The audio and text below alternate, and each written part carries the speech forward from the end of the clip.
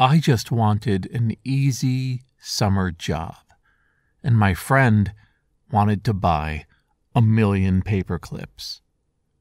Only one of us got what we wanted that summer.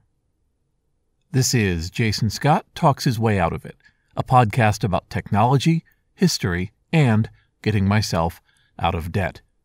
Thanks to Daniel Boyd, Eric Vitello, Jeff Atwood, and the hundreds of other supporters on Patreon and elsewhere who have been supporting me and helping me get out of debt. Under even the most nostalgic of lenses, me, at 21, was a complete rambunctious mess. No good at conducting myself.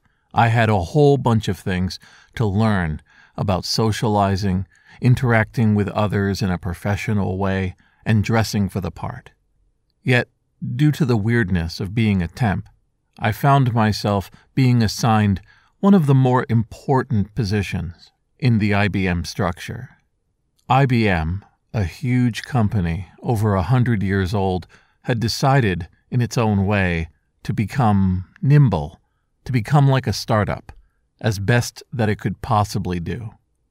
To do this, they had created a tiger team, a team of their best and brightest salespeople from around the country, and, reflecting the time that this all happened, they came up with a very analog solution to what they were trying to do. Having as much office space lying fallow as entire companies would use for their work, IBM had created an area on a floor to which these 6 salespeople would assemble every 3 or 4 weeks and have meetings about different accounts that would need the IBM touch, but also be able to respond much quicker than IBM was at the time. The idea was this: take people from each of the regions, the southern region, the western region, the northern region, and so on, and put them into one physical location, enabling them to quickly work together in person for a few days each month, and then be able to give these results to the client and have a full countrywide answer that they could rely on. To make this happen, they needed support staff. They needed somebody who would be the receptionist, caretaker, and accessible person on the phone so they could prepare for these regular meetings. And as luck would have it, they ended up hiring me. Now, I was nothing special. There was nothing about me to recommend that I work at this job. I was just the next name that came up in the random lottery of temping. I was available, I was willing to travel to where this was going on, and I had the basic skills, words per minute typing, computer proficiency, and ability to answer the phone that was in whatever the requisition was. This was, looking back, quite a mistake. They should have had one of their more senior secretaries or admins working on this project, somebody who had been there for years, who knew the IBM way forwards and backwards, and would be able to work within the system so that these 6 people were locked in whenever they met. But I think it was the combination of only meeting once every 3 weeks that made it seem that it wasn't a real job, a real full-time job. In practice, when I got there, I found that they were constantly contacting me, making sure that things would be ready for them during their visits. It was, in fact, pretty much a real full-time job, and one that people should have been assigned to from the secretarial pool. But here I was, young, relatively inexperienced, truly a mess, as their greeting caretaker for whenever they would come to this location. This floor was weird. Think of a square with offices on the inside of the square and the outside of the square, and the hallways extending from corner to corner of a massive building. As off-putting as that may seem, it was even more so because most of the offices were completely empty, devoid of furniture even. Some of them, at best, would have a desk with a phone and an empty shelf, waiting for an employee that would never arrive. Clearly, IBM had bought the lease on this building, expecting an expansion of employees that was never to come again. So I would spend a lot of time alone in my corner of this building, waiting all day for a phone call, for a message, and doing a little bit of work every once in a while, staring down 2 massive empty hallways with some sort of human motion at the end, either a secretary walking from one door to another, or maybe just a little shifting of light as clouds went over this ridiculous building. Meanwhile, my friend, who I will not reveal, they have a family after all, had also been assigned to a job temping for IBM. In their job, they were working in purchasing and requisitions. Orders would come in from different offices around the different regions. They'd put it together into a requisition form, translating the request into these triplicate IDs, and then ordering them to be sent to the office location. It helps to know that IBM, by the 1990s, was so well regulated that you could use their internal addressing system to send a specific package from one person to another using only an office ID and having it leave your desk, go through a worldwide shipping system, and appear on that other desk as if it was just a normal flow of objects. Meanwhile, behind it was this massive infrastructure keeping track of thousands of packages a day, moving from vendors and offices to other vendors and other offices. In this realm, my friend worked as a temp, moving between different orders, filling out, with a pen, a carbon copy order requisition form, and then moving it through the system. They were very, very smart. They had way too much knowledge and ability and power to be able to sit still looking at this system. The natural thoughts came to them over the weeks. How was this requisition system verified? How did they know who had ordered what? What methods did they use for auditing? How would it be tracked back? What could you order and how much of it? And somewhere in the realm of all this, they started to focus on the concept, the idea of 1,000,000 paperclips. Meanwhile, at my location, weeks in, I was having the time of my life. If the time of your life meant living inside of a dark, unhappy hallway, waiting for something to happen, and typing randomly on the electric typewriter they had gifted you with. That was one of the longest times I've ever interacted with an honest-to-God IBM Selectric typewriter, writing out lyrics for my band, poetry, and story ideas, giving the impression of somebody who was very busy, but actually just being creative within a huge white hallway of nothingness. The requests of these super salesmen were, frankly, easy. They were good people, really personable, able to interact with you, which had made them incredible salespeople and also made them a dream to work for. And that should have been fine. But I was young, and I was also prone to not sleeping very well. So being on site for 8:30 a.m. every day, waiting for the experience of working for nobody all day and then heading home, began to wear me down. This is the problem with abundance. On paper, it seems wonderful, having no direct reports, being able to go through a day, choose the things you want to work on. But unless you're a certain kind of temperament, your mind starts to wander. You have trouble focusing. And over time, especially if you use your evenings to escape, it all begins to become very, very tiring.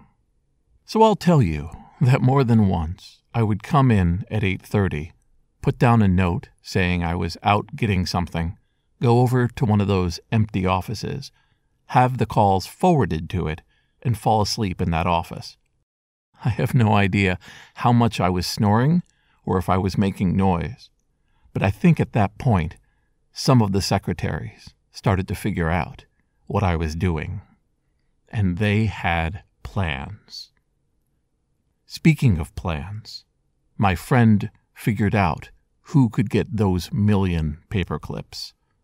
A mutual acquaintance of ours had not just graduated, but actually gotten a job at IBM, had a real office with a real address in this worldwide requisition system, could be sent things. And so my friend formulated a plan. As it was explained to me, the requisition documents represented a whole manner of trust. The assumption was that whoever was filling out the requisition form knew what they were doing, would willingly identify themselves, and would always send it to an IBM address. Naturally, coming up with a requisition for, let's say, 10 typewriters and sending them to an outside address to be taken, resold, or otherwise used for something other than IBM business would be theft, might even be a felony, stealing from work. But sending the wrong items to the wrong location was merely incompetence, something that could be tracked down later and handled. Using this perceived loophole, my friend began putting together the order. Paperclips come in boxes of 1,000, and therefore 1,000,000 paperclips is 1,000 1,000-count boxes. Filling out the form, using gloves, was easy. Reverse engineering how IBM kept track of different purchasing agents and different purchasing departments was a snap. So, a phantom purchasing agent from a phantom purchasing department made the order. The order was filled in, sent in, just as my friend was leaving their summer term at IBM. So the plan was executed, and there was only one fatal flaw. Speaking of fatal flaws, my problem was that the job I had was desirable, and one of the secretaries on the floor I was on, I found out later, was in danger of having the executive they were working for retiring. Where they would be assigned, what they would do next, was up in the air. This was a time when you were bonded to whoever you were working for. It was a lifetime appointment, and if that person was retired, there was a chance you might be retired as well. So the secretary, after gaining from the office gossip about this young person who would fall asleep in spare offices, utilized a series of complaints, comments, and ultimately an offer to replace me. Being a temp and being fired is not the same as many other companies. I didn't have any personal items at the desk. Nobody was going to make me fill a box up with my personal items and walk out saying goodbye. I simply got a phone call at the end of the day after I'd gotten home, and the agency told me my services were no longer required. As I recall, some of the complaints about my behavior had filtered up to the temp agency, but I assured them this was just gossip and not true, but that I understood that for the good of the company, it was good to just call things done and have me move on to my next assignments, which I did. Temps are, after all, always needed somewhere for various jobs that others simply would not do. And frankly, this was invaluable to me. At the age of 21, I'd learned about office intrigue, about the ways that people could smile at you in the middle of the day and stab you later when you weren't around. The fact that you could have your job, your career, affected by both your behavior, but more importantly, by people who would turn a minor mistake, a poor choice, into a career-ending decision. I took that knowledge with me when I left the temp world, and I was able, on multiple occasions, to fend, parry, and push back attempts to get rid of me or cause me harm within the office world by people who were not looking out for my best interest. That's a lesson I'll always be able to live with, and a mistake worth making at least once. Like the minor mistake my friend made in ordering those 1 million paperclips. Think about it for a moment. Those paperclips would come in 10 100-count boxes in a larger box, and that box would be combined with 30 or more other boxes in a larger box. But taking that into account, think about what 1,000 1,000-count boxes represents in real space. 1 million paperclips is a word, but what started to show up at our mutual friend's office was a truckload of paperclips, one after another, boxes of boxes of boxes being taken down the hallway and put in front of their office, filling up the hallway, lining up until it filled up the area. Realizing something was terribly wrong, these boxes started to pile up in the loading area, plastic sealed inside of pallets coming off of trucks. I'm happy to say nobody went to jail. Nobody got reprimanded. Questions were asked about this bizarre order that clearly represented somebody typing in the wrong address, the wrong number, and causing this wild mistake to fill a hallway and a loading dock with paperclips. But mistakes can be forgiven. The mutual friend didn't find out for a very long time who was behind it, and nobody knew that it was on purpose until right now. This is Jason Scott Talks His Way Out of It, thanks to James Begoyanu, Mark Pilgrim, Peter Healy, Emilio Oliveira, Ernie Hershey, Michael Rubin, Matt Reynolds, Sean Kelly, Manxalot, John Sturm, and Anonymous, along with the hundreds of other supporters on Patreon and elsewhere who have been supporting me and helping me get out of debt. Seriously, get out a piece of paper, get out a notepad, and figure out how big 1,000 boxes of 1,000 paperclips is in real life. And you will never, ever just assume that a collection of anything is a certain size again.